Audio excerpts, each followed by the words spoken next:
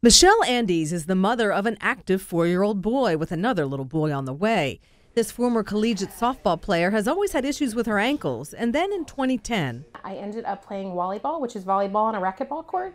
Had a really bad ankle sprain, tore all the ligaments on the outside of my ankle. Michelle had traditional surgery, but it didn't work for someone so active. And it turned out that I couldn't run. My ankle would swell. Between trying to work out, do other things, I just couldn't handle the pain or the swelling. So Michelle came to see Dr. John Campbell at Mercy Medical Center's Institute for Foot and Ankle Reconstruction.